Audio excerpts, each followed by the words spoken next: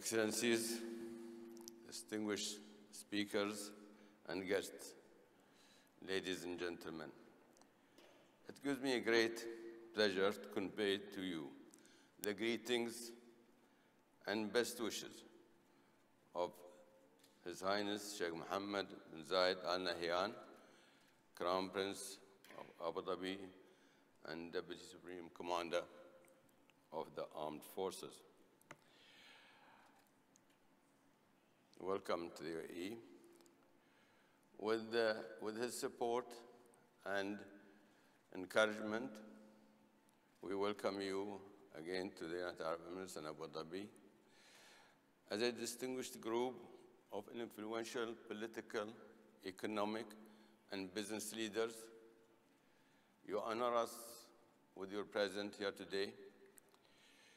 We know that we will learn from you at this conference, just as we have already learned from your accomplishments and your vision in government, economics, business, and world affairs. Your presence in Abu Dhabi underscores the city's importance in world affairs and the global economy. It clearly reflects the prominent place of the United Arab Emirates among the nations of the world. Our greatest fortune in Abu Dhabi and the UAE has been that our leaders are people of wisdom and vision. We are deeply indebted to our founding president, the late Sheikh Zayed bin Sultan Al Nahyan, for his great foresight and leadership.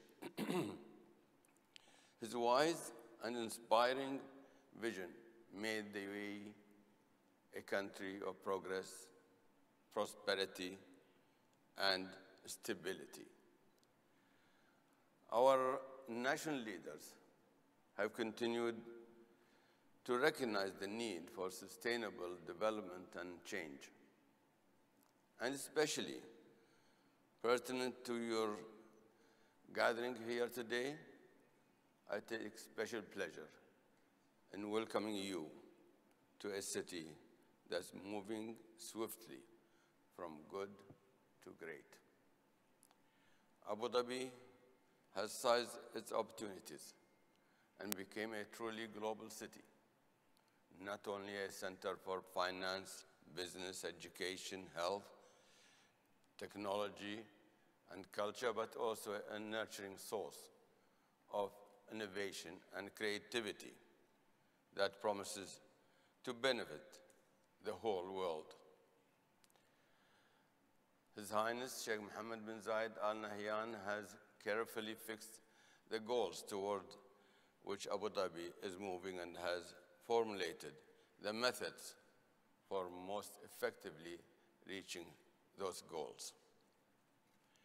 It is with his guidance that Abu Dhabi is moving forward with deliberate strategies to maintain vigorous growth, to create prosperity for all, and to bring together people, government, private, and public institutions to create a vibrant and balanced society.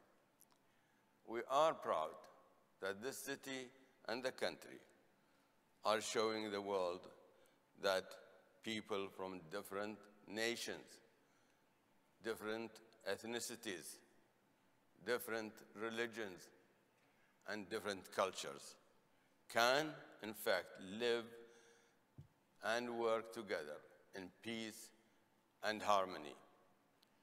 We have shown that there is a valuable dividend associated with tolerance and peaceful coexistence.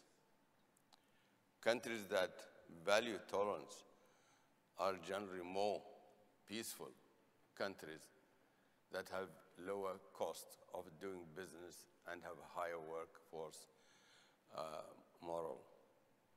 Those countries are also typically safer, more productive, and have more resources dedicated to useful economic activities.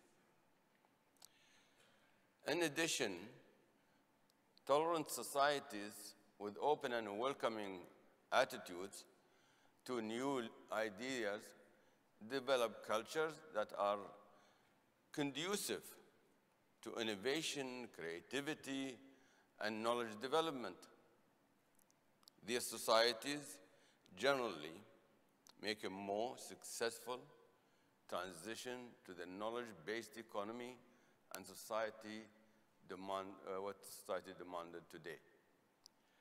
As a result of our tolerance, the United Arab Emirates enjoys unparalleled economic growth, accompanied by social and political stability, while constantly broadening opportunities for our country's citizens and residents alike.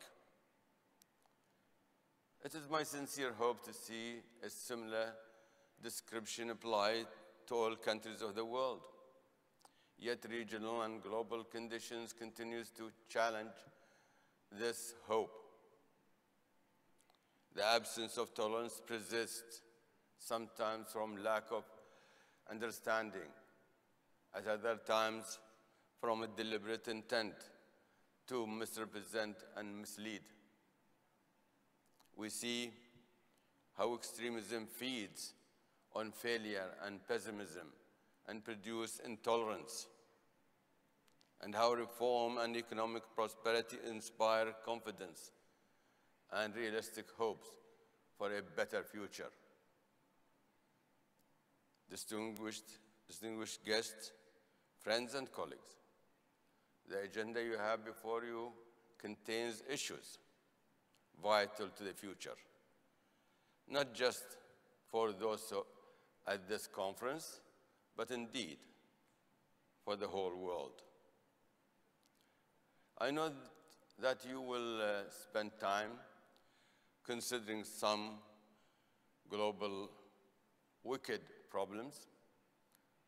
By their nature, wicked problems are tricky and ill-defined, yet some of them, such as the climate change, poses existential threats to the world as we know it today.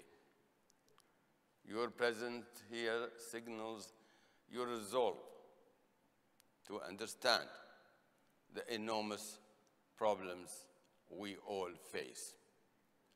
You aim to increase and deepen your knowledge. My experience tells me that the acquisition of knowledge demands awareness, understanding, interpretation, evaluation, and theorizing. We acquire knowledge because we seek meaning. Knowledge is a necessary step towards wisdom. And with wisdom, we can negotiate and navigate the global society that we have become. I strongly believe that will be our knowledge and wisdom that allow us to harness the great potential of Expo 2020 Dubai that started today. We are striving to ensure that this World Expo, the first in our region, is not only a spectacular event, but also a powerful unifier and an effective platform for forging international cooperation and global partnerships. Expo 2020 Dubai will be an opportunity to reinforce our conviction that the challenges facing the world are not limited by national borders. Together and through our collective knowledge and wisdom, we will promote a culture of tolerance that will unite us in the spirit of the Expo's theme of connecting minds creating the future. It will also be the knowledge and wisdom displayed here in the World Policy Conference that will help our global communities weather any economic, social, or political turbulence. As you expand, sharpen, and deepen your knowledge of global issues, you are developing the capacity for the wisdom that our world desperately needs. Wisdom can be ours, and it will be our wisdom that will help resolve international conflicts and disputes. It will also be our wisdom that creates a knowledge economy and a knowledge society that accounts for the well-being of all citizens, not just the enrichment of a privileged few. It will be our wisdom that improves education so that all can contribute effectively to a knowledge-based economy. It is our wisdom that recognizes the moral imperative for improving the health and safety of all communities. It will be our wisdom that helps us deal effectively with critical environmental wicked problems, such as climate change, waste management, recycling, potable water, and renewable energy. It will be our wisdom that preserve the strengths of our traditional cultures and nurtures our natural moral affinities with other cultures and peoples.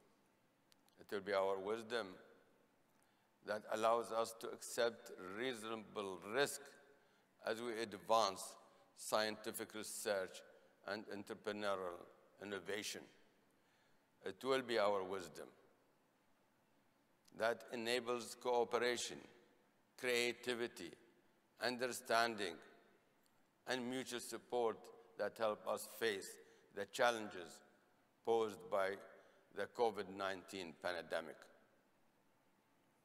It will be our wisdom that fosters an optimistic outlook on the future of our world, a future that holds peaceful coexistence and prosperity for all.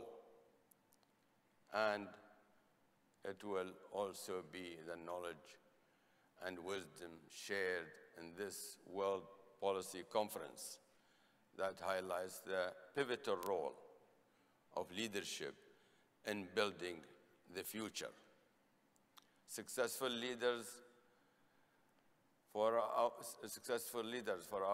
age must be innovative, but fair, steady, alert, courageous, knowledgeable, and wise. Together, and through our collective wisdom, we must reaffirm our conviction that we all live and work in an interconnected world. We must all work together to create and preserve a world order that promotes peace, hope, understanding, stability, cooperation, and prosperity for all. I would like to extend my thanks to the marvelous effort, my dear Thierry, who organized this prestigious conference. The collective wisdom you are developing and sharing is important to creating a better future for all of us. Ladies and gentlemen, dear guests, let me conclude by noting that the UAE is celebrating its golden jubilee this year. We are determined in the next 50 years to expand our success in bringing together private and public institutions, nationals and expatriates alike, regional and international partners, to create a vibrant, balanced, and peaceful society which is focused on improving the quality of life for all our people. We are intent on doubling our efforts of focusing on prolonged, inclusive, and sustainable development. We will emphasize the role of community leaders, thinkers, and innovators in shaping our future. We will continue with our commitment to regional and international peace and cooperation. We will always strive to integrate the knowledge and the wisdom we gain to build a better future for all. My best wishes to you for a successful and productive conference. Thank you, and God bless you all.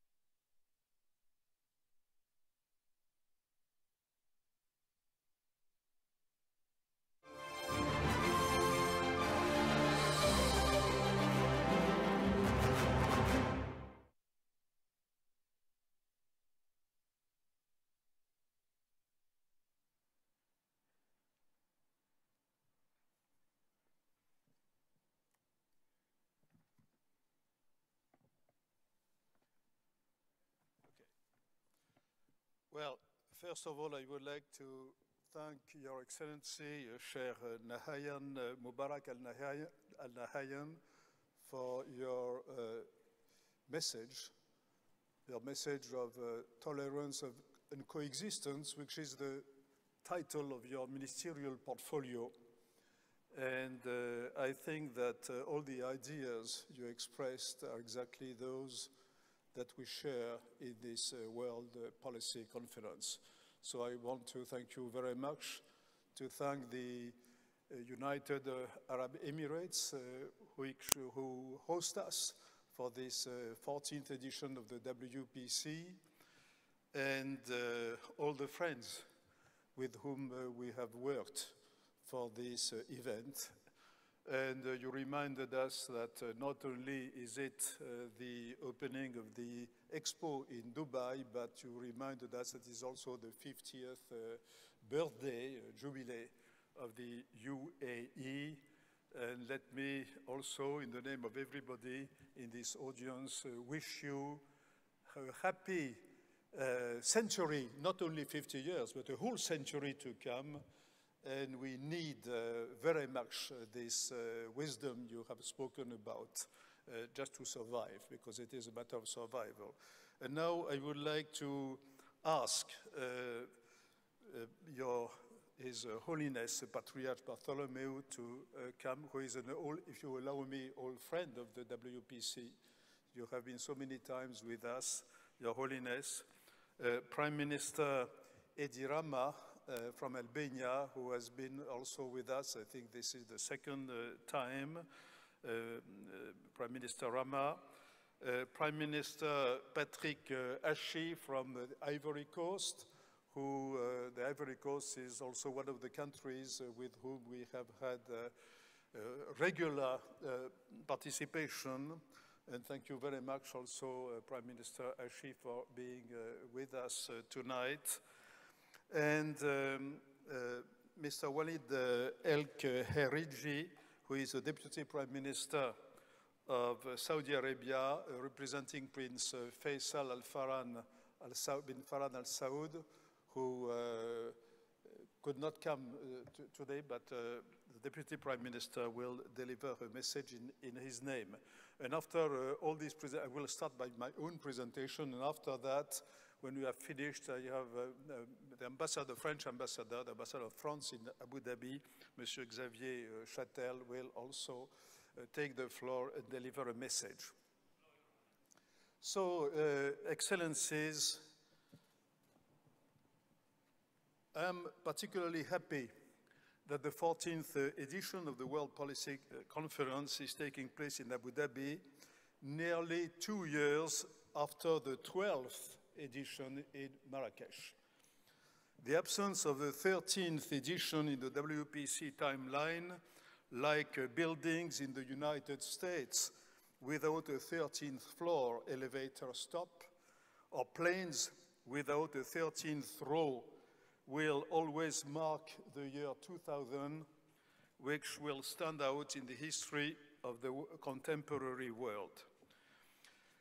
The shock of September 11, 2001, the 2007-2008 subprime crisis, by the way, that was the first year of the WPC, and its aftermath, the very poorly named Arab Spring early in the following decade, the COVID-19 pandemic, and of course, climate change, whose effects are now being felt in the everyday lives of people around the world, are some of the early 21st century events that recall the fragility of the human condition in both its collective and individual dimensions. Geopolitically, the thaw in the international system since the fall of the Soviet Union, combined with the meteoric rise of China, whose ambitions are increasingly clear, remind those who dreamed of a blissful age of globalization that the flat world of its ideologues was an illusion.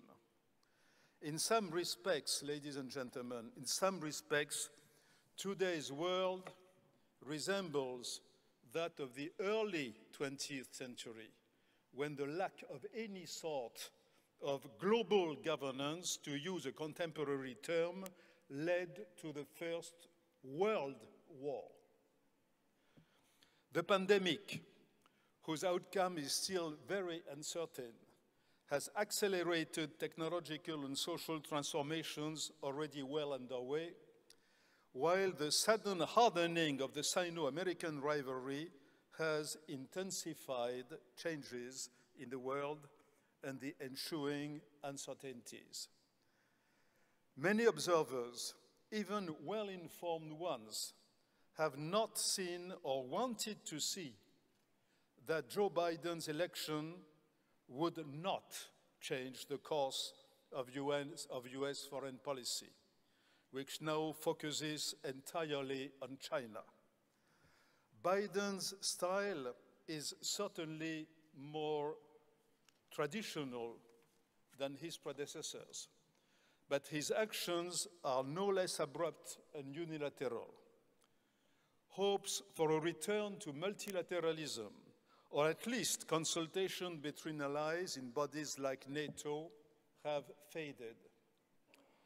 The conditions in which American forces were withdrawn from Afghanistan and the announcement of a new alliance between Australia, Great Britain, and the United States, AUKUS, are two recent examples. They are unlikely to be the last. If states like Japan and South Korea have reason to believe that they are safe from Washington's about-faces, it is because US interests are very important there. Many other countries feel the need to brace themselves for profound reconfigurations or even regional conflicts in which the United States would only be marginally interested. Like nature, geopolitics abhors vacuum. This was recently seen in the Middle East under Trump's presidency, when Russia and Turkey flexed their muscles. Confrontations on a more or less large scale are likely wherever the interests of the United States or China are not directly at stake. Where they are, as in Taiwan, head-on collisions are inevitable in the next few years, unless the new world's two superpowers establish a dialogue comparable to the one the United States and the Soviet Union set up after the 1962 Cuban Missile Crisis. Perhaps it would take a crisis of similar magnitude to get there. Another source of concern is the growing politicization of the economy and finance, notably through sanctions. Until now, this has mainly been an American weapon, but China can be expected to methodically resort to them. More broadly, each of the two rival superpowers intends to develop its own globalized system, which would result in two competing spheres in the cyberspace and new forms of dividing the world up into zones of influence. However, most countries do not want to find themselves having to pick sides and thereby becoming vassal states. This is especially true of the European Union in general, and its component parts in particular. Of course, Europeans have a major interest in preserving freedom of navigation in the area now known as the Indo-Pacific, and they unreservedly contribute to this. They attach great importance to deepening their relations of all kinds with India, Japan, and South Korea. Naturally, the European Union's member states feel culturally and therefore politically much closer to the United States than to China. Europeans cannot show themselves to be equidistant, and they say it.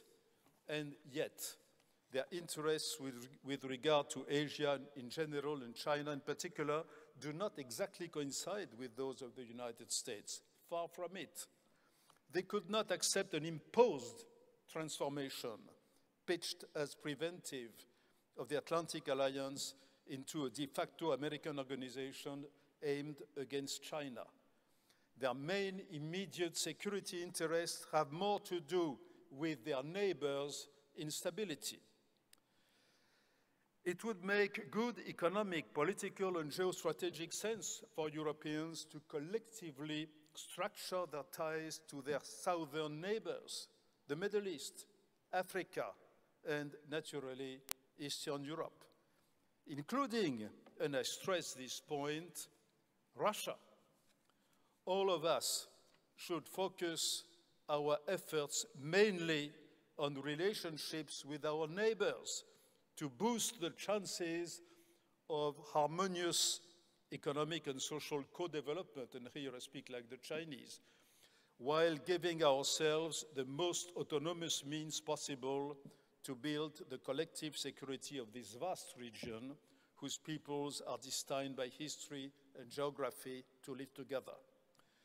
This, of course, does not mean working against the United States, but nor do we want a confrontation with China beyond what preserving our essential interests requires, for example, in the area of technological sovereignty.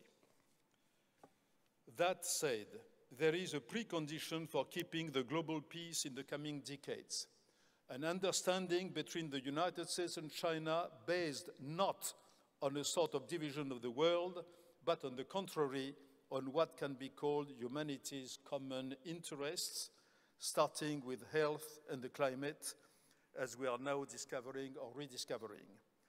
If this condition goes unmet, other states will be unable to successfully meet the tremendous challenges the world can be expected to face in these areas in the coming decades.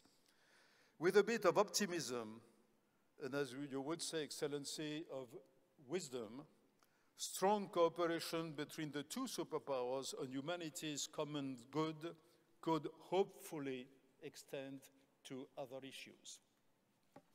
These few thoughts are not meant to be pessimistic, but lucid. More than ever, I believe in the WPC's calling as it has been defined since its inception in 2008. Medium-sized powers must work together to put across their views on the conditions required to keep the world reasonably open. That is, globalization without hegemony or any form of extremism.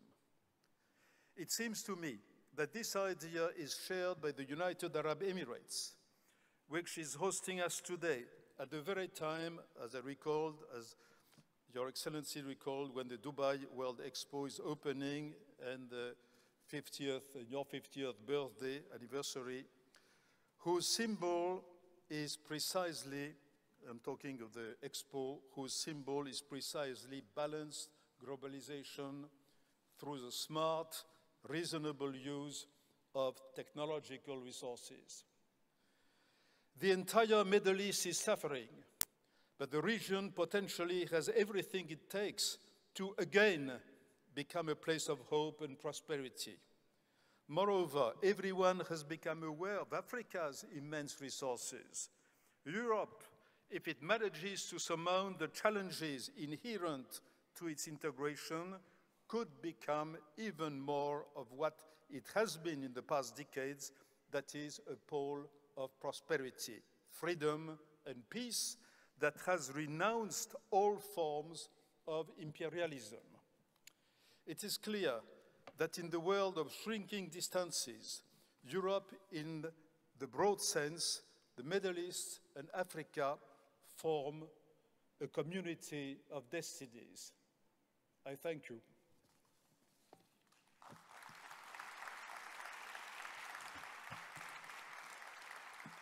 And now let me call on Your Holiness, Patriarch of Constantinople.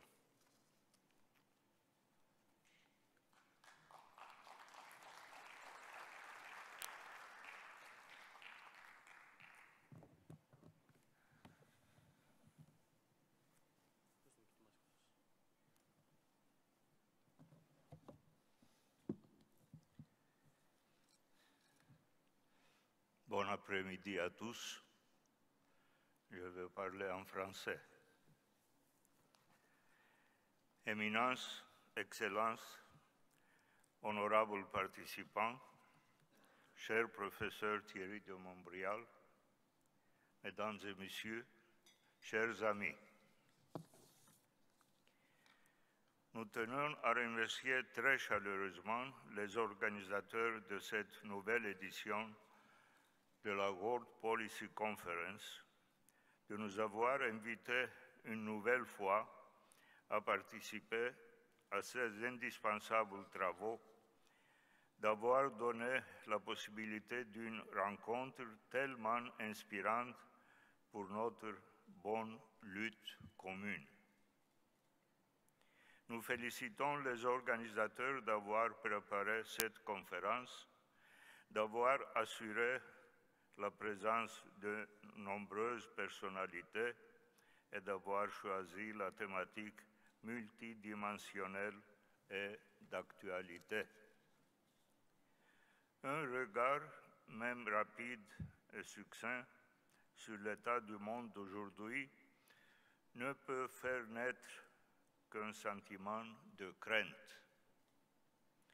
Non seulement ne sommes-nous pas complètement sortis de la crise sanitaire qui s'est abattue sur le monde il y a plus d'une année et demie, mais les nouvelles recompositions géopolitiques, le défi du fondamentalisme ainsi que la crise climatique et environnementale sont autant de sources d'incertitude et d'inquiétude.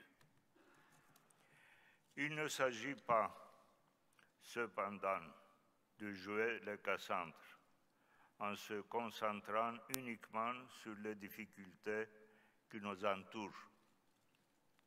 Ces temps de crise sont une mise à l'épreuve de nos civilisations. Le mot crise en grec, crisis, évoque une situation difficile, mais il indique en même temps que nous serons jugés, évalués sur notre réaction, sur la qualité de notre réponse à ce défi. La coopération et l'action commune sont l'impératif catégorique face à l'immense crise contemporaine.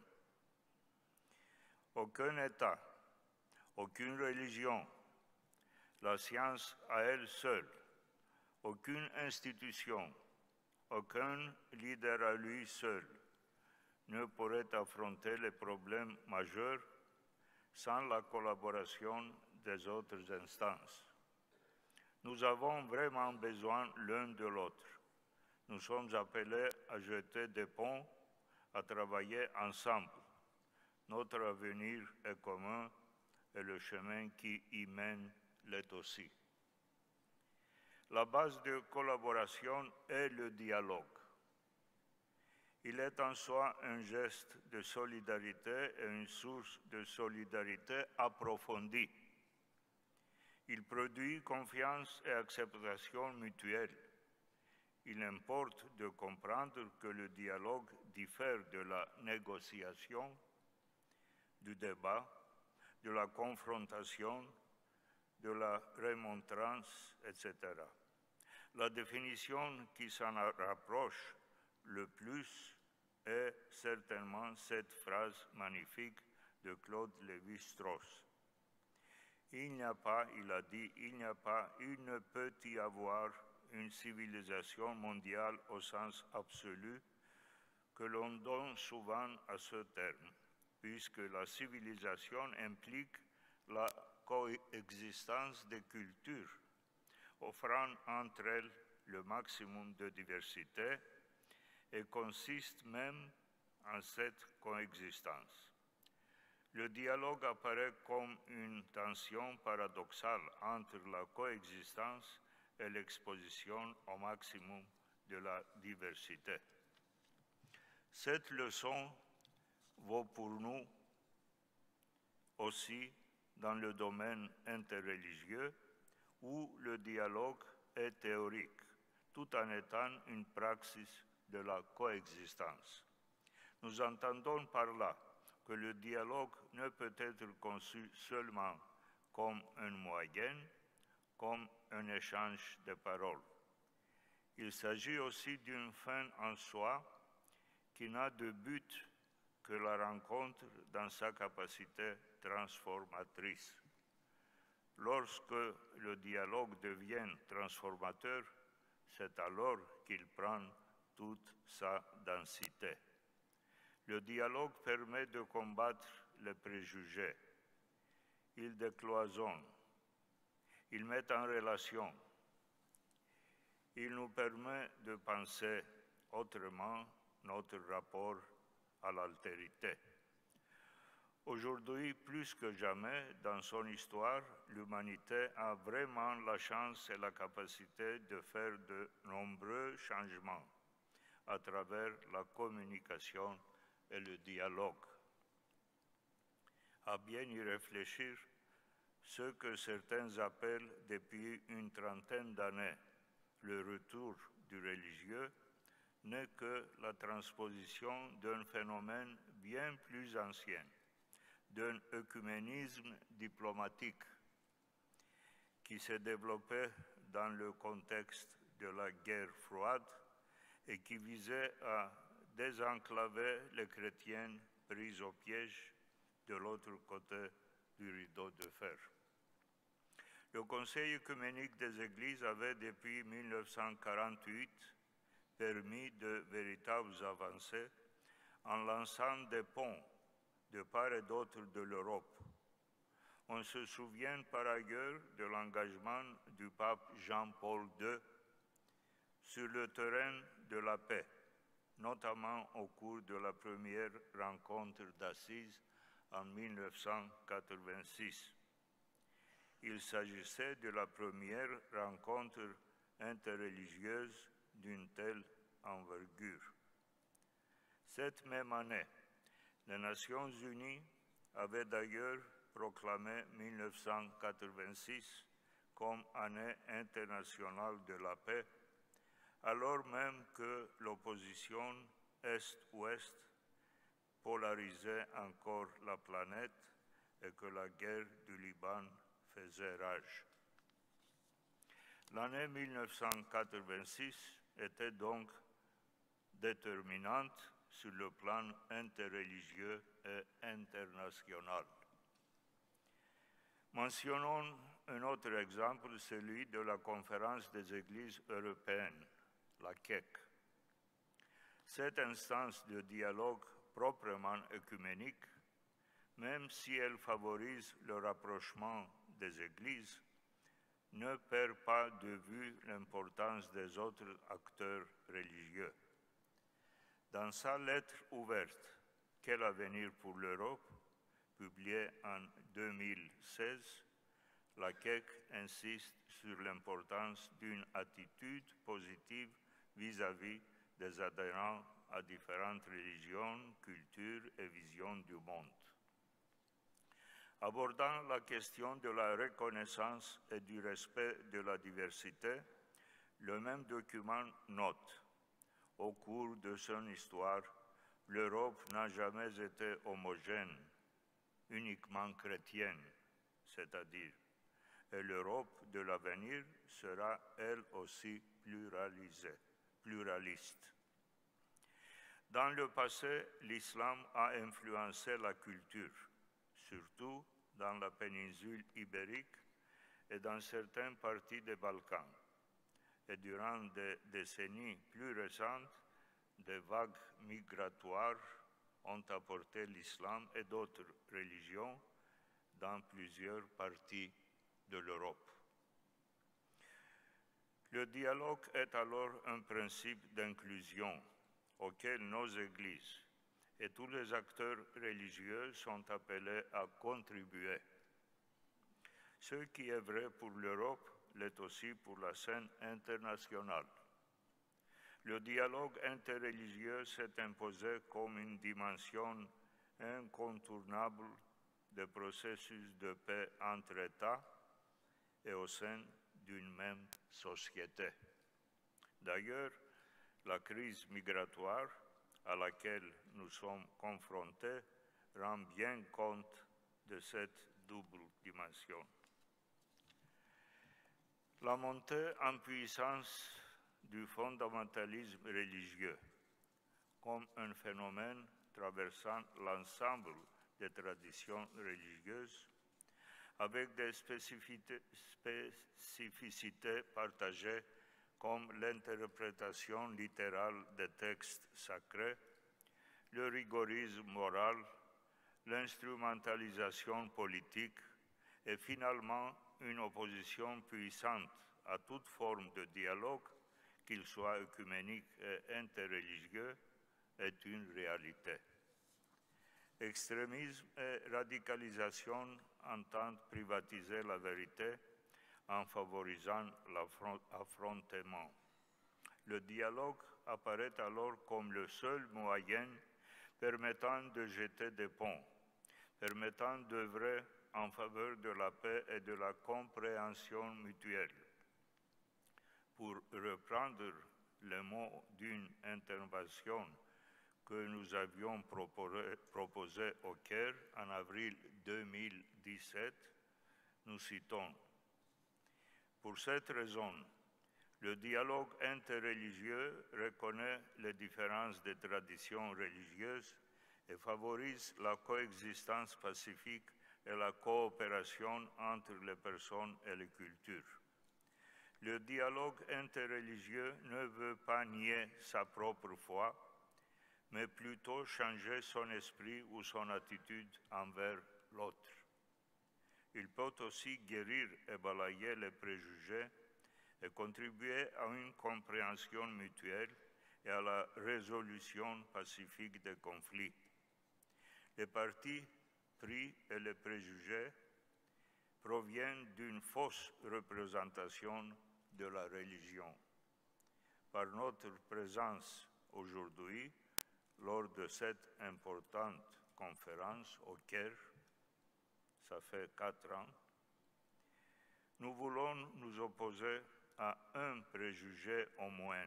L'islam n'est pas égal au terrorisme, car le terrorisme est étranger à toute religion.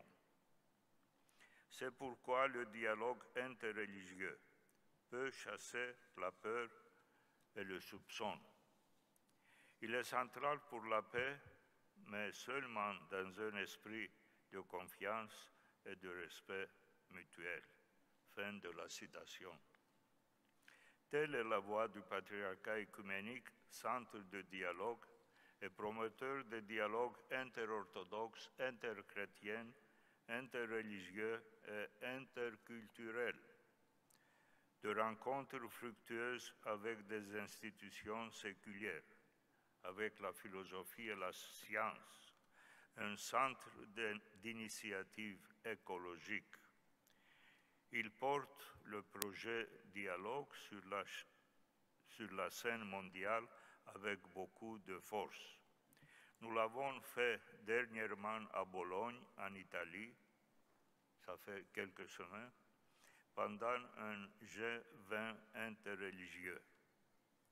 Tous les dialogues servent la dignité humaine, la paix et l'avenir de l'humanité. Engager le dialogue est une conséquence de notre foi qui renforce toujours notre témoignage dans le monde. Ce qui menace notre foi n'est pas l'ouverture et le dialogue, mais le monologue aride, l'introversion asociale, le rejet de la communication. Nous soulignons encore une fois, à travers le dialogue sincère, nous ne risquons pas de perdre notre identité. Au contraire, nous sommes enrichis et nous gagnons une conscience de soi plus profonde. Nous sommes convaincus que les traditions de religion sont des trésoreries remplies de vérités centrales existentielles, lesquelles revêtent un sens spécial dans notre temps, confrontés à des dilemmes moraux et des renversements axiologiques. La crise contemporaine interpelle les religions, appelées à témoigner de cette vérité en contribuant à la paix, à la réconciliation, à la promotion de la fraternité et de la solidarité, au respect de la dignité humaine. La paix n'est pas le résultat évident du développement économique et culturel, du progrès des sciences et de la technologie, de la qualité de vie.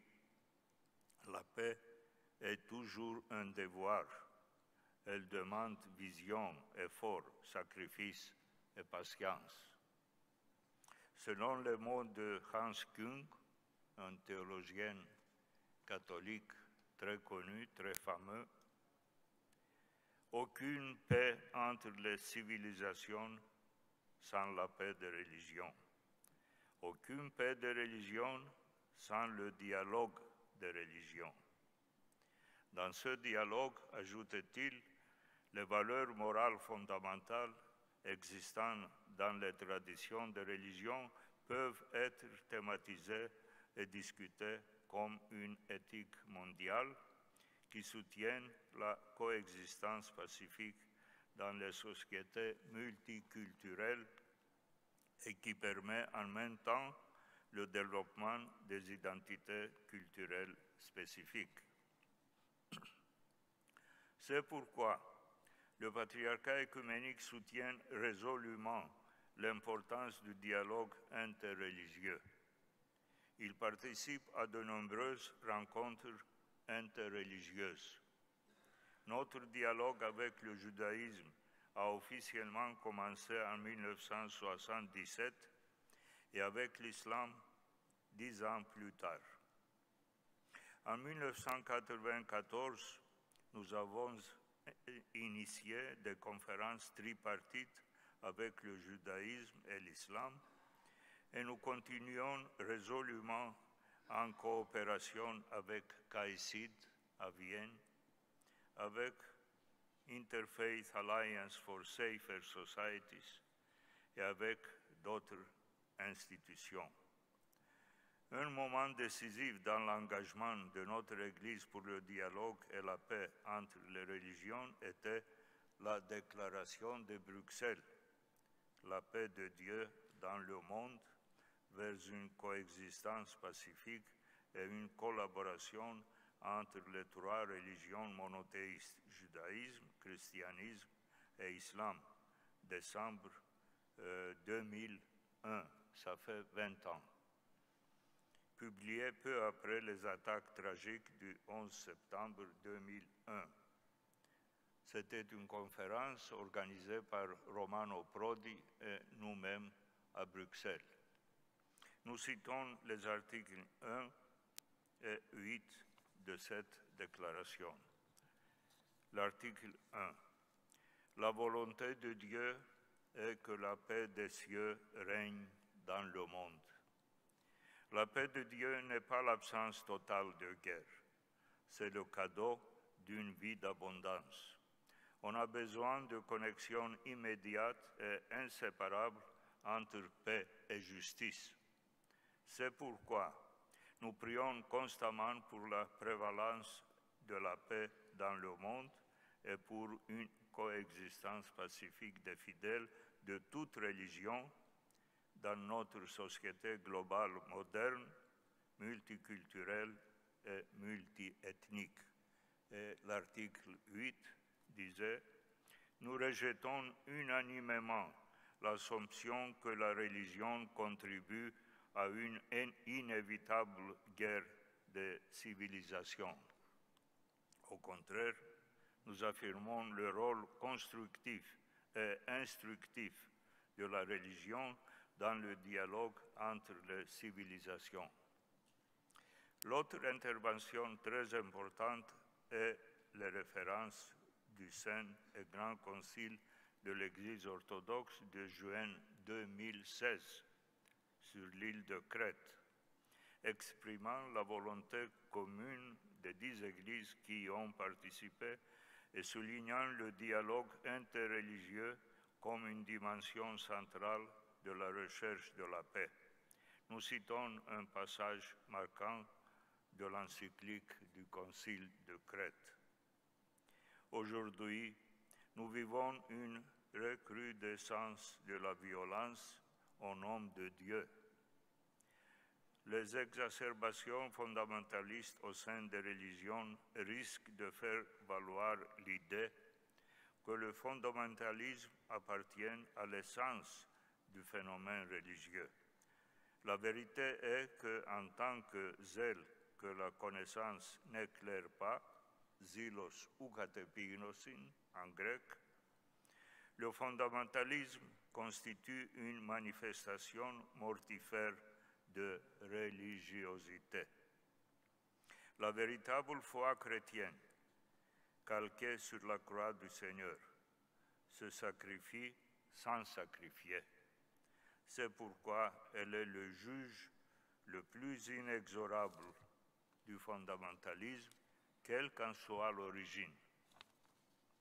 Le dialogue interreligieux franc contribue au développement d'une confiance mutuelle dans la promotion de la paix et de la réconciliation. L'Église lutte pour rendre plus tangible sur terre la paix d'en haut. La véritable paix n'est pas obtenue par la force des armes, mais uniquement par l'amour, qui ne cherche pas son intérêt, usiti ta eaftis. Le baume de la foi doit servir à panser et à guérir les plaies anciennes d'autrui, et non pas à raviver de nouveaux foyers de haine. Dans cette perspective, nous regardons la crise actuelle mondiale comme une opportunité pour la solidarité, pour l'ouverture et le dialogue, pour la responsabilité et l'action commune. C'est sur cette note que nous terminerons cette modeste contribution. Nous vous remercions de votre invitation, cher Monsieur de Montbrial, encore une fois, et nous réjouissons par avance de participer à ce débat. Merci beaucoup de votre attention.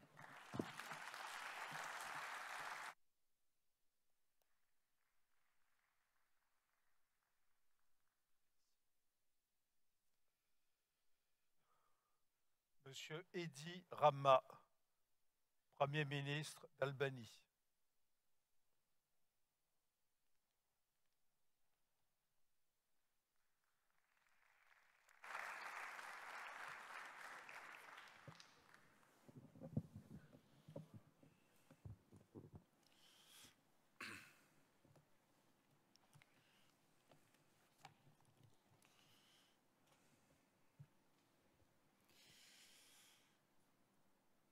Dear friends, as you can imagine, I am among the tallest prime ministers in the world. And so the temptation to talk about the world is very big. But my country is among the smallest in the world. So the need to speak about it is also very big. And I'll try to resist the temptation and to fulfill the need without being boring. And I hope with your patience to have a certain success. I very much believe globalization is here to stay as long as we live in the same planet, as long as we are warmed by the same sun, as long as the deepening of our interconnections has become unstoppable. Our genuine interests in across the board and beyond the borders cooperation is growing bigger despite reluctances and rejections. And multilateralism is and should remain the instrument for cooperation. The problems we are dealing with today are every day more interrelated. Take climate change. And by the way, we all know that global warming is not just a climate issue.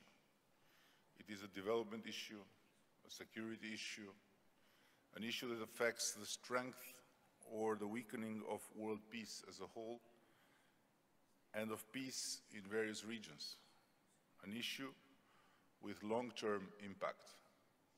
Therefore, the more effectively we deal with it, the better to prevent natural disasters, fires, floods, droughts, rising water levels, loss of land, etc. Is not today the COVID-19 pandemic a global issue, which has taken so many lives compared to the loss of a world war? Are we able, as isolated nations, to fight against this plague of modern times?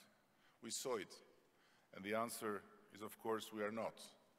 The same logic, in my view, goes for security issues, for the fight against international terrorism, for the cyber war, for the supply with drinking water and food for all, for the attainment of a sustainable and long-term development with the aim of leaving no one behind, and so on and so on.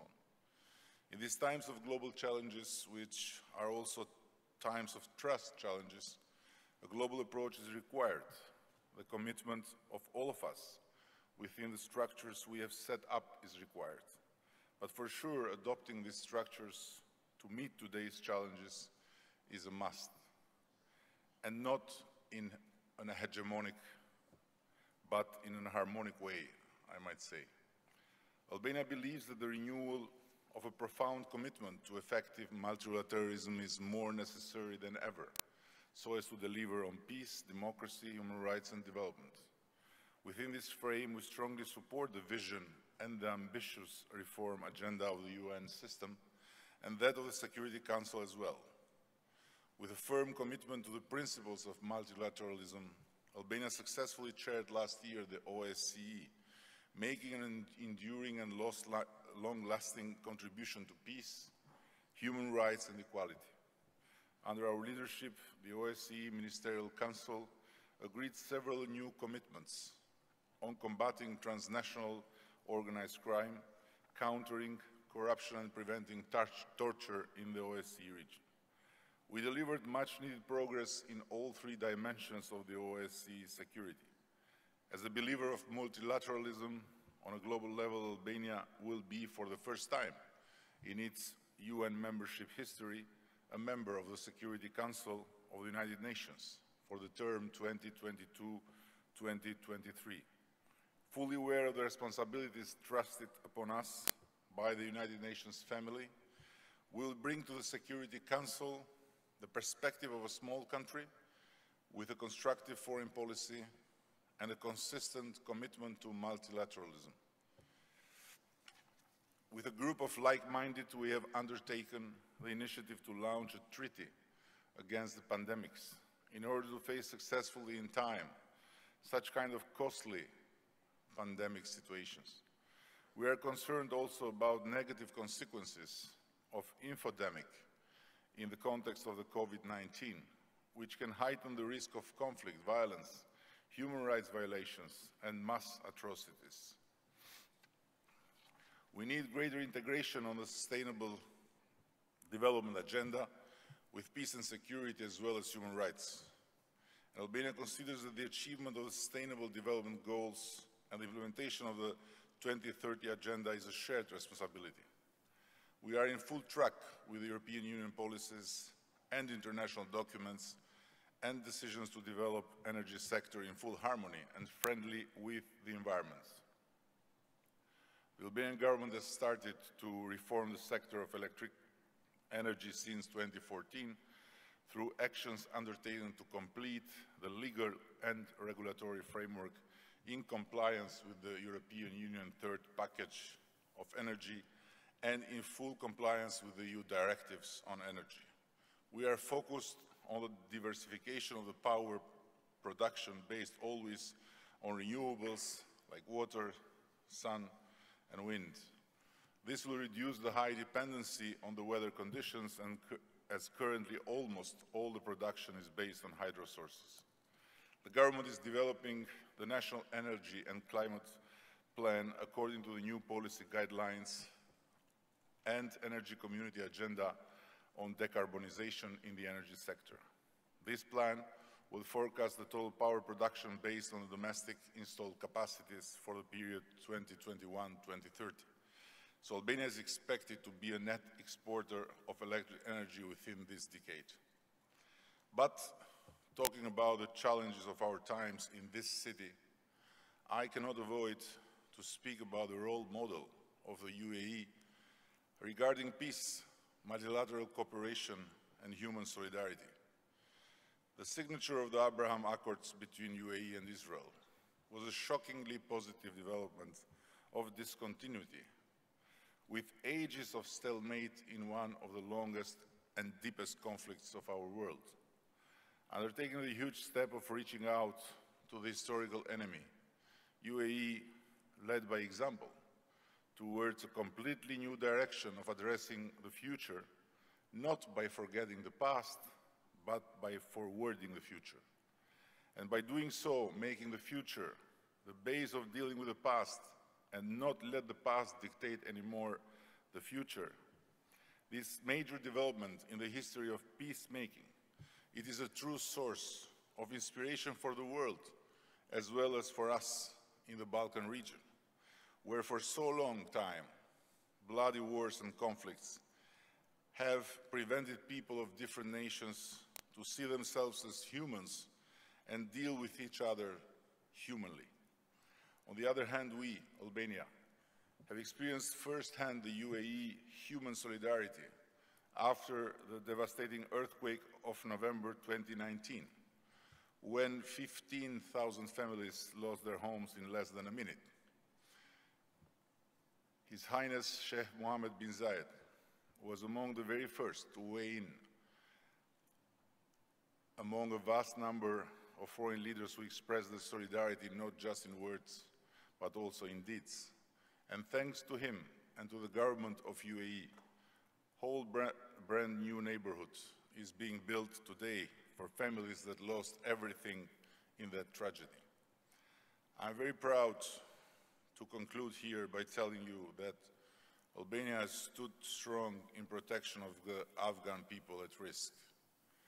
Following the course of events back in Afghanistan and the spirit of solidarity, I talked about a little while ago, we Albanian government took right away the decision to host in Albania up to 4,000 Afghan citizens.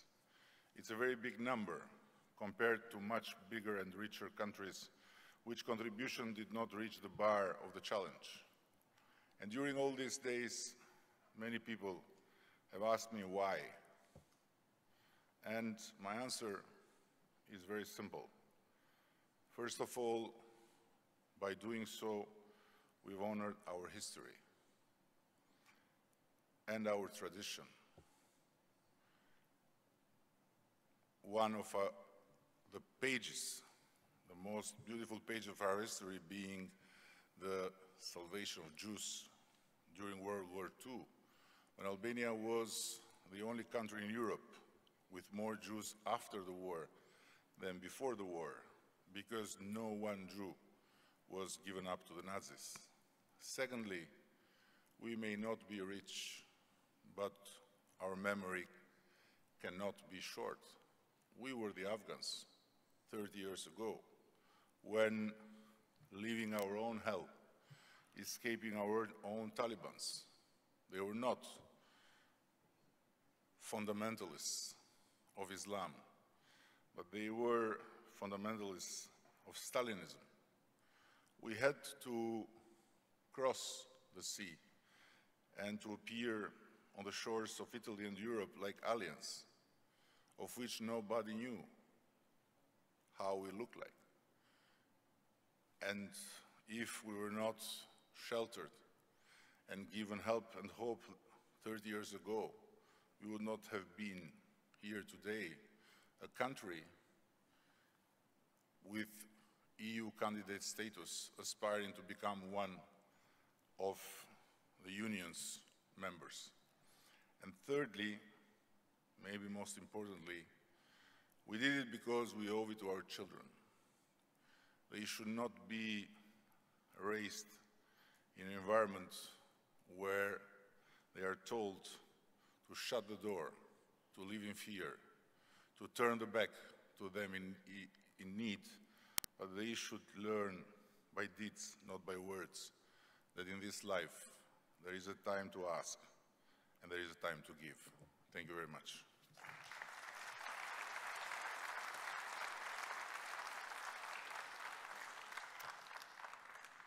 Et maintenant, Monsieur Hachi, Premier ministre de la Côte d'Ivoire.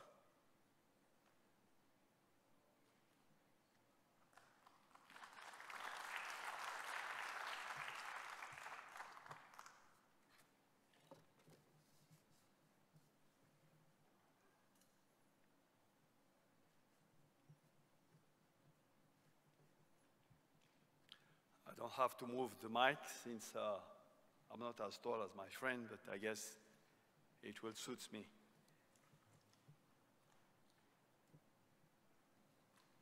I will invite you to use your headphones as I'm going to deliver my speech in French. Thank you very much.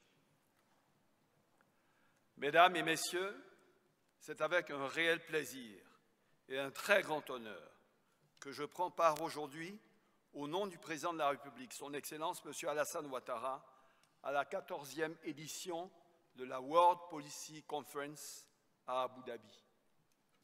Je voudrais, avant tout propos, transmettre les salutations cordiales du président de la République, son Excellence Alassane Ouattara, à son Altesse Cheikh Khalifa bin Zayed Al Nahyan, pour les relations d'amitié et de coopération qui unissent nos pays, ainsi qu'à l'ensemble des invités et participants présents dans notre Assemblée de ce jour. Je voudrais également féliciter le Cheikh Nahyan bin Mubarak Al Nahyan, ministre de la Tolérance et de la Coexistence, pour la qualité de son intervention.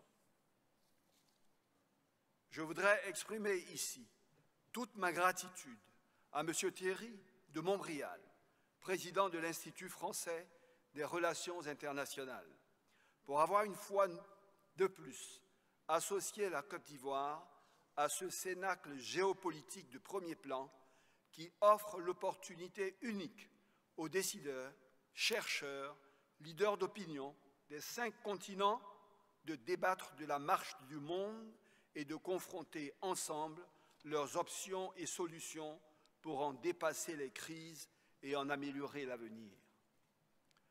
Je voudrais enfin rappeler à notre souvenir feu le Premier ministre Amadou Gon Coulibaly, qui s'était rendu à plusieurs reprises au nom de la Côte d'Ivoire, mon pays, à cette tribune, et qui nous a quittés l'année dernière, qu'il me soit ici permis de lui rendre hommage.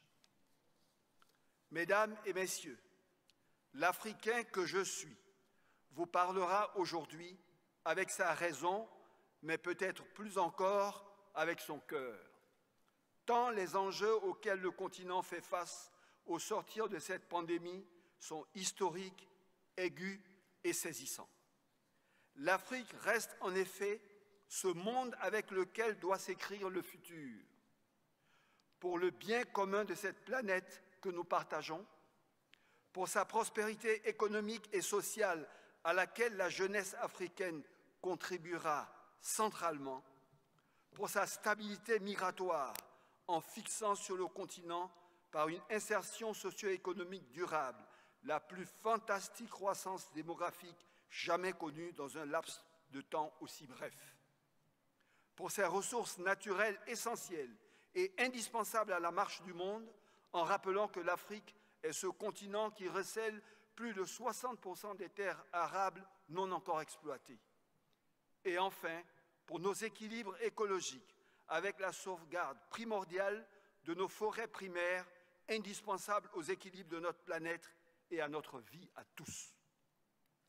Mais si l'Afrique est ce continent de l'avenir, elle est aussi ce continent en émergence qui doit affronter les défis prodigieux d'un monde de crise qui s'enchevêtre toujours davantage. Mesdames, Messieurs, si le Covid a été arrêté et perturbé gravement la marche du monde, force est de reconnaître qu'il a aussi changé le destin du continent. En quelques mois, la pandémie a en effet interrompu une dynamique de croissance qui s'était installée depuis plus d'un quart de siècle, désorganisé les chaînes de valeur et provoqué une recrudescence profonde des inégalités. Car si la situation de la Côte d'Ivoire apparaît comme un îlot de résilience avec une croissance de 2% en 2020 qui témoigne de la solidité des fondamentaux de notre renaissance menée sous le leadership de son Excellence Alassane Ouattara, l'Afrique subsaharienne a enregistré, selon les chiffres du Fonds monétaire international, une récession de près de 2% en 2020, soit l'un des taux les plus faibles jamais relevés, avec près de 30 millions de personnes menacées de tomber dans l'extrême pauvreté. Pour 2021, alors qu'une croissance de 6 à 7% est envisagée au niveau mondial, le potentiel estimé sera seulement la moitié en Afrique. Et ce, alors même que le continent se doit d'enregistrer une croissance plus rapide que le reste du monde pour répondre à ces nombreux défis, dont principalement celui de l'emploi, son immense et croissante jeunesse étant toujours en demande d'emploi. En redessinant la trajectoire du continent, la pandémie menace ainsi non seulement le progrès de nos peuples, mais aussi le monde entier qui pourrait perdre là le futur moteur clé de la croissance planétaire. Car regardons ici les choses avec lucidité. L'Afrique ne dispose pas aujourd'hui des armes nécessaires pour triompher seule. Certes, beaucoup a été fait. Suspension du service de la dette par le G20 pour certains pays, aide financière exceptionnelle du Fonds monétaire international et de la Banque mondiale, ou programme COVAX pour la vaccination. Mais cela sera-t-il réellement suffisant? Nous ne le pensons pas. En effet, concernant la stratégie de riposte sanitaire contre la pandémie, il semble désormais certain que l'objectif de vaccination en première dose de 40% du continent ne sera pas atteint d'ici 2021, fin 2021. Avec seulement 6,5% des habitants d'Afrique ayant reçu au moins une dose de vaccin à ce jour, contre plus de 55% en Europe et en Amérique. Les grands décideurs mondiaux ont perçu l'urgence de l'action.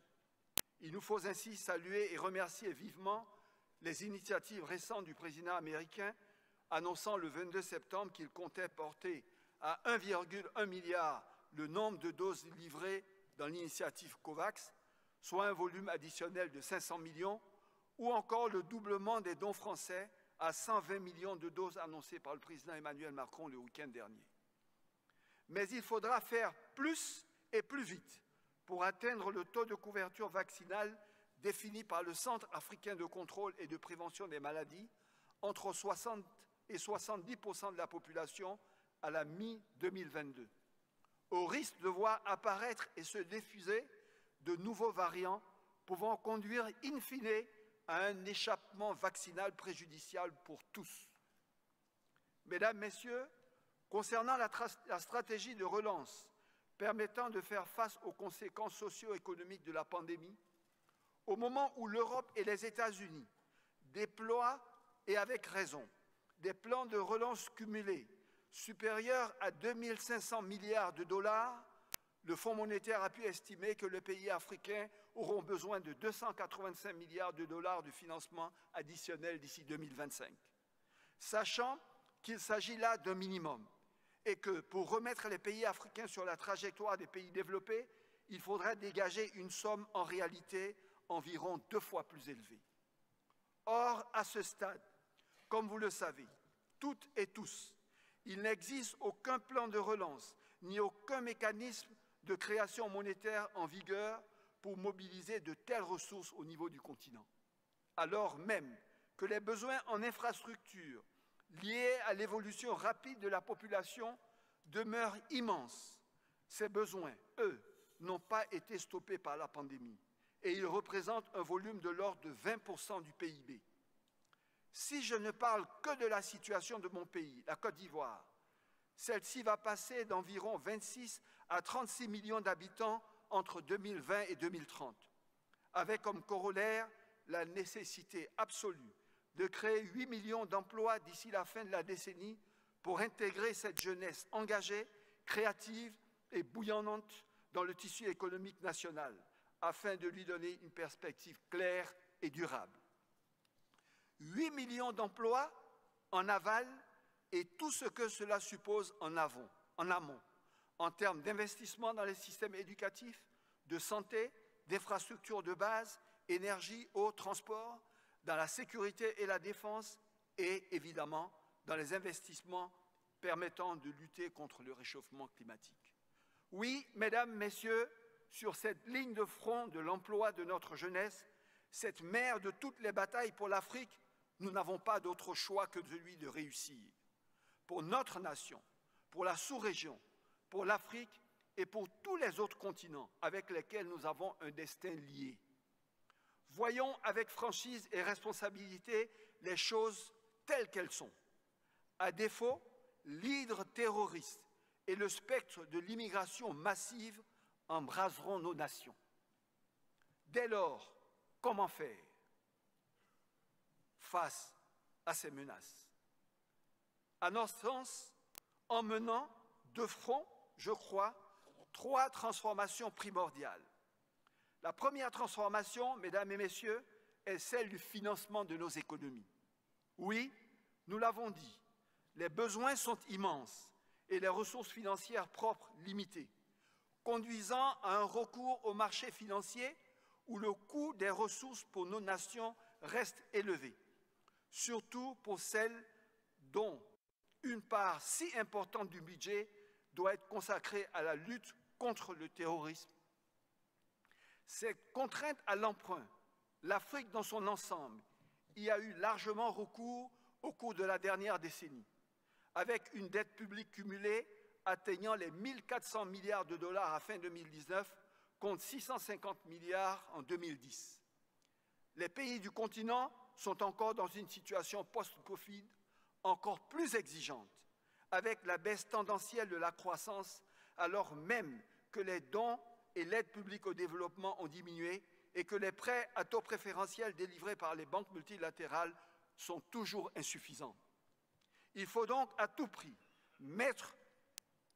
permettre aux pays africains d'accéder à des ressources de grande ampleur et à faible coût, pour leur permettre d'investir dans les secteurs sociaux et les infrastructures, afin de créer un écosystème favorable à l'accélération de son développement. C'est pourquoi l'enjeu actuel autour des DTS du Fonds monétaire international, porté par le sommet de Paris, est fondamental. La quote-part actuelle du continent, 33 milliards de dollars sur les 650 émis, couvrira à peine plus de 10% des besoins identifiés d'ici 2005.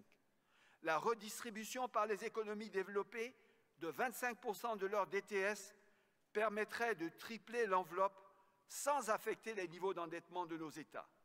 Ce n'est pas là une simple action morale ou altruiste, c'est un combat absolument majeur pour la réalité même de notre avenir et donc du vôtre.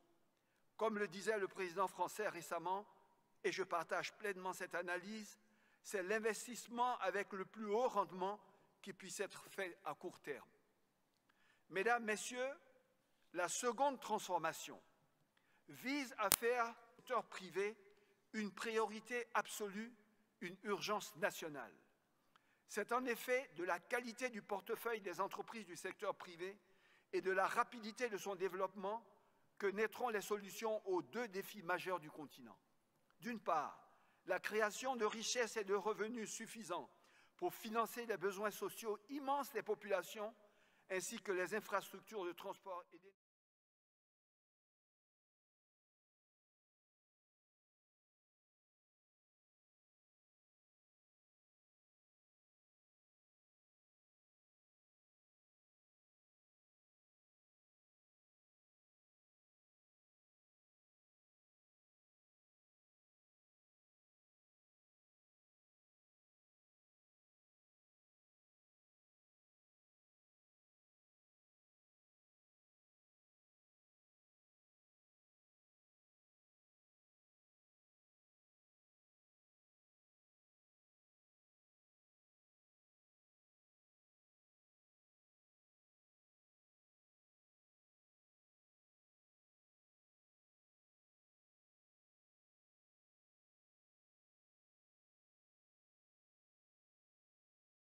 Que s'inscrit la vision Côte d'Ivoire 2030, consacrée par le projet de société Côte d'Ivoire solidaire du président de la République, son Excellence Alassane Ouattara, et qui vise à doubler à nouveau notre PIB par habitant en 10 ans, réduire de moitié notre pauvreté en suivant la dynamique initiée depuis 9 ans, faire progresser notre espérance de vie de 10 ans et donc créer également ces 8 millions d'emplois supplémentaires. Avec comme levier stratégique l'accélération de notre puissance agricole et son intégration dans la chaîne des valeurs mondiales, la création d'une base industrielle puissante avec des champions nationaux dans l'agro-industrie, le textile et l'habillement, l'habitat, l'industrie pharmaceutique, l'énergie, les mines, le numérique, le tourisme et l'industrie culturelle. Pour atteindre, in fine, une contribution cible du secteur privé à l'investissement de plus de 25% du PIB dans 10 ans. Selon les travaux publiés récemment par le Fonds monétaire international, si le secteur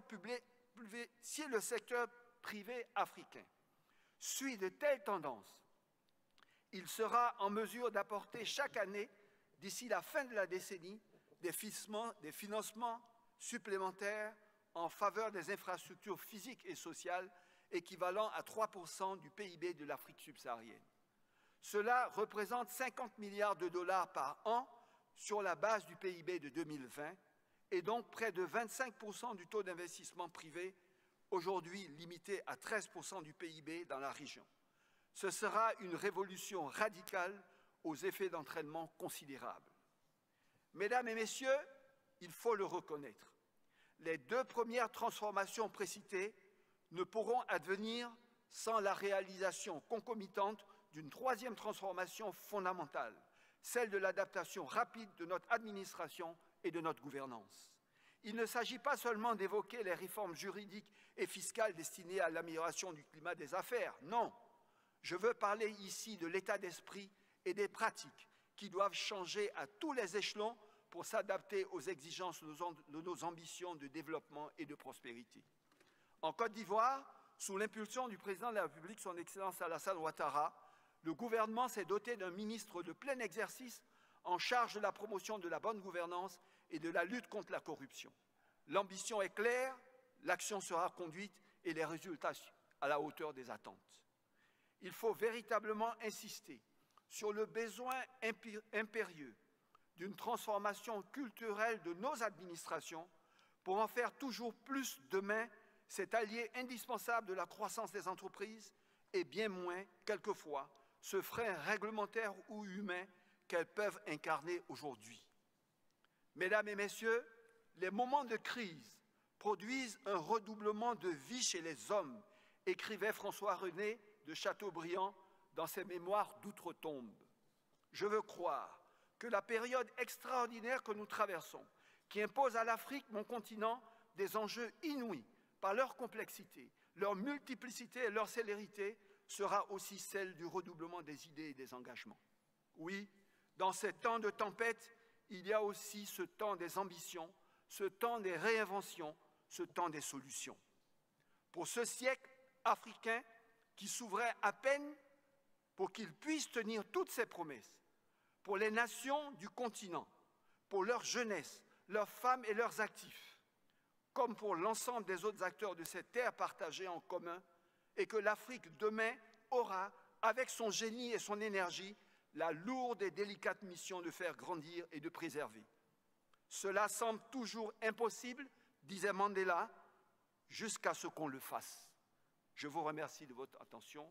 Que Dieu nous bénisse.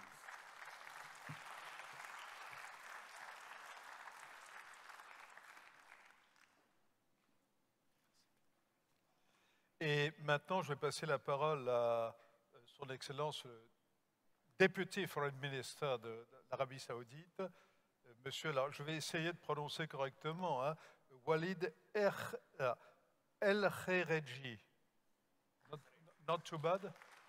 Not too bad.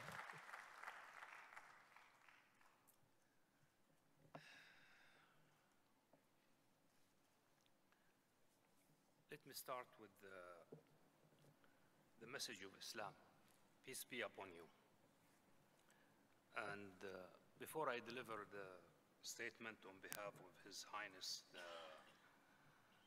Foreign Minister of the Kingdom of Saudi Arabia, I would like to take this opportunity to congratulate UAE for 3 occasions.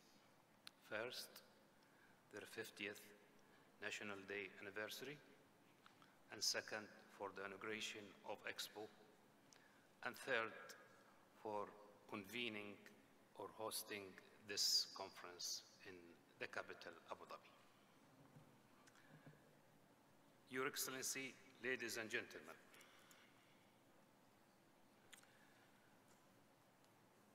thank you for your kind invitation to speak at the official opening of the World Policy Conference. Such an occasion represents a unique opportunity to enhance dialogue and engagement on issues, regional and global concern. The insights shared here work toward informing policymaking by gathering officials, researchers, business leaders, and industry experts under the same roof. A wide array of topics are under discussion, from shifting state of global geopoliticals to the challenge of global health, energy, and climate change.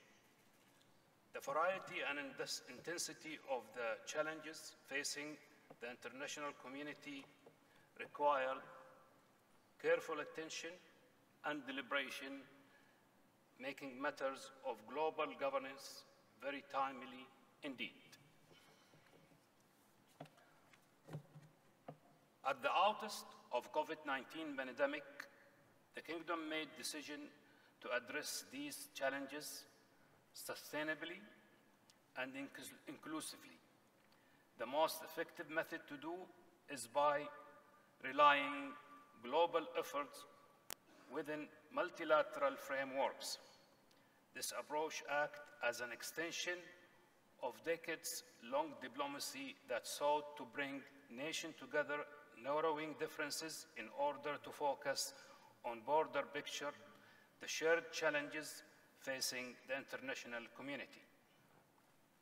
In an increasingly interconnected and interdependent world, the pandemic highlights our common threats and intensified shared challenges.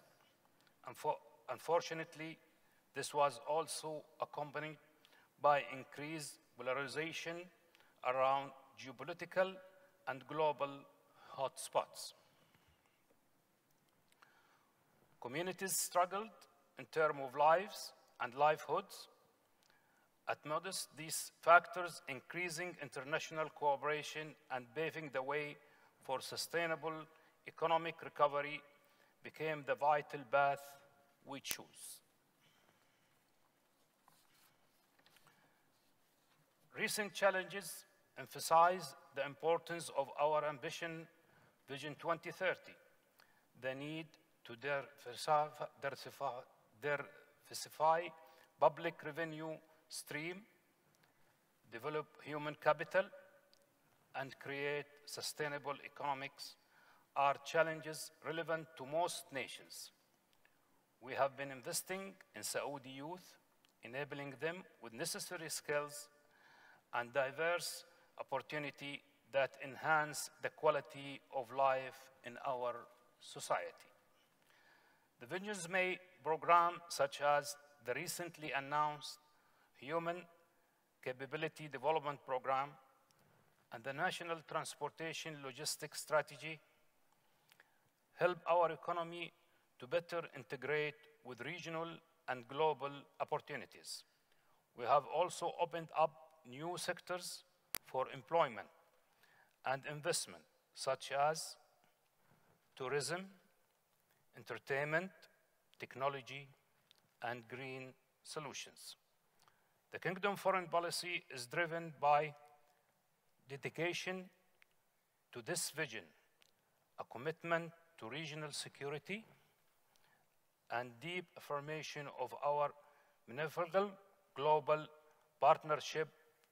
We believe this will act as a catalyst for transformation across the region, creating an environment more receptive to the ambitions of our youth. The Kingdom is equally committed to addressing the challenges of energy sustainability, climate change, and lending a helping hand to countries in need. The Kingdom proudly ranks as the third most provider of humanitarian aid. Both our Islamic and human values drive our solidarity with countries who are in need.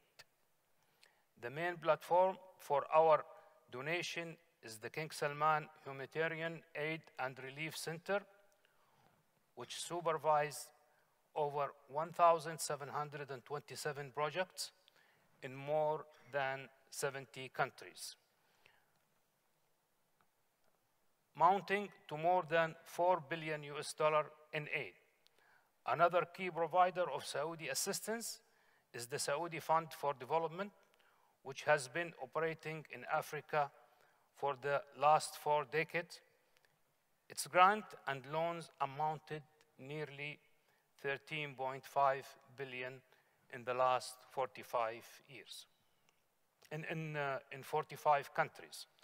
Their projects span different areas such as food, security, health, and education. Your Excellency,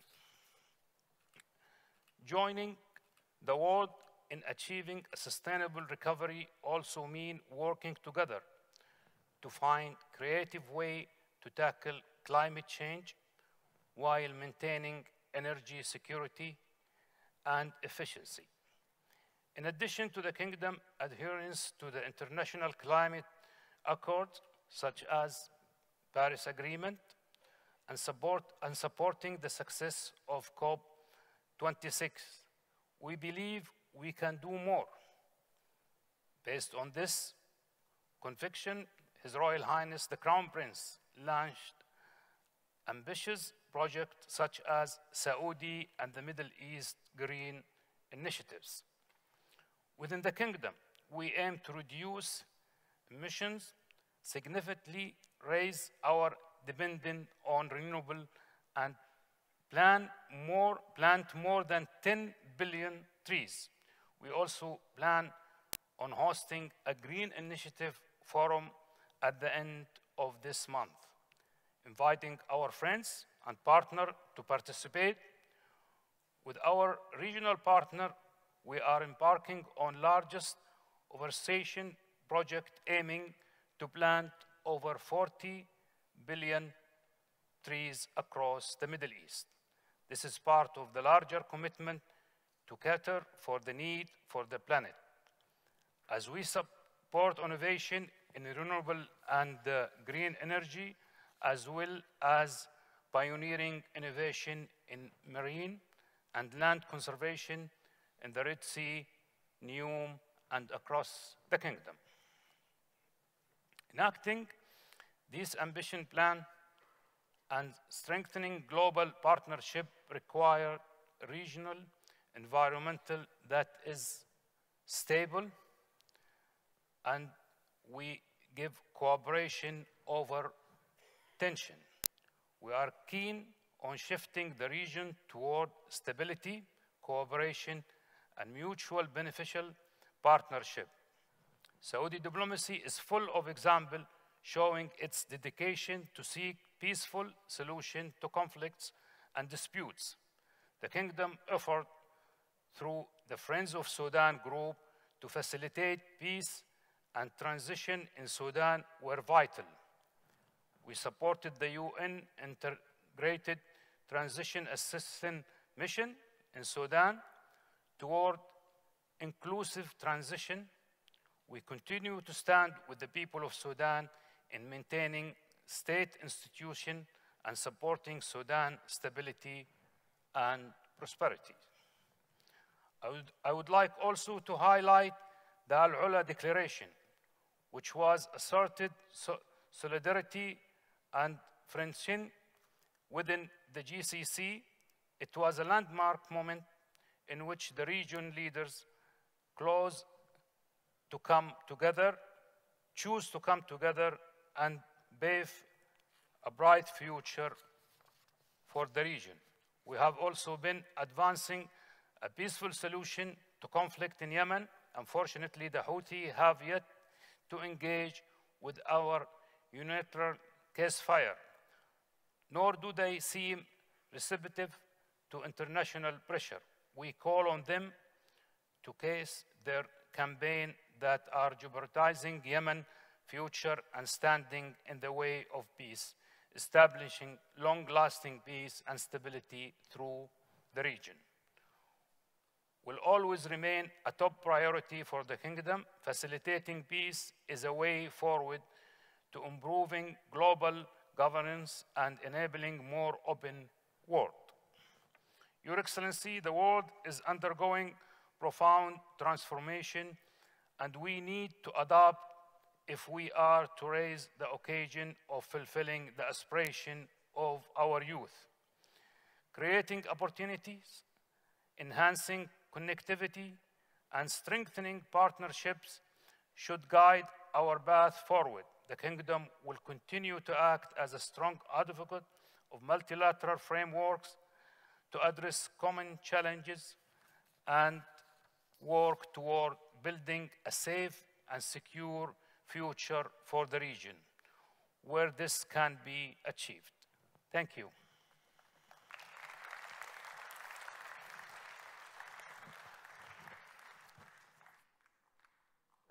Thank you very much, Mr.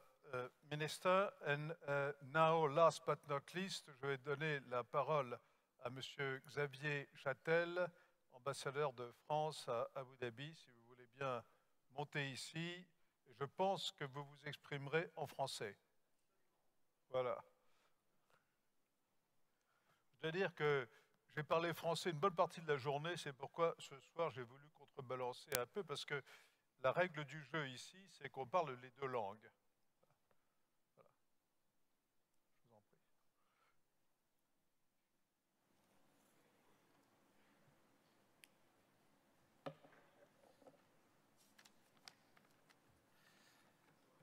En français, donc. Voilà, chinois. Vos Altesses, Mesdames et Messieurs, chers amis, c'est toujours délicat d'être le 6e orateur. Généralement, c'est l'orateur de trop, donc je ferai extrêmement bref. Et surtout, il est toujours périlleux de se retrouver entre une assemblée et un repas. Donc, je vais juste vous lire le bref message que Jean-Yves Le Drian, le ministre de l'Europe et des Affaires étrangères, m'a demandé de vous adresser. Donc l'actualité française ne lui a pas permis malheureusement de venir aujourd'hui, il est quelque part dans les airs actuellement, mais il est en esprit avec nous et je dois vous dire à quel point il soutient le World Policy Conference. Il la soutient d'abord parce que avec les changements de repères qu'on voit à l'œuvre dans la région et au-delà, il y a beaucoup de choses à repenser et que ce format particulier de haut niveau y est extrêmement propice.